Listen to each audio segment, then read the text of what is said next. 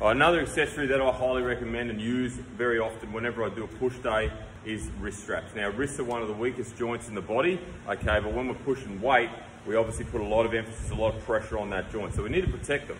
So a wrist strap, a good quality wrist strap is definitely advisable. Now, these are from Wadlife, very good, very thick and very robust. So they come with the thumb loop, which you then wrap around your wrist, and you want it to be fairly tight, fairly secure, but you don't want to be cutting off your circulation at the same time.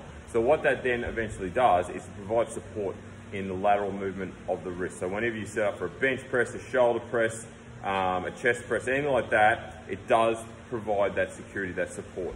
Okay, whenever you're driving that way, and it's quite tight. Now, depending on how tight you are, it may be a case that you have to take it off every time between sets to release obviously the pressure, but at the same time, it's so flexible that that doesn't necessarily have to happen, and you can wear them throughout the entire duration of your trainers, assuming that they don't become uncomfortable. Now, in terms of obviously smartwatches and stuff, if you have got one, just slowly but surely roll it down your wrist so it's further up. It's still going to read your pulse, and then what you can do is you can wrap your wrist strap around just in front of it, and most smartwatches have a locking option on the screen, so you can lock the screen so that way the wrist strap doesn't bump into the watch and set it on something that you're not meant to, and you can still record what you're doing.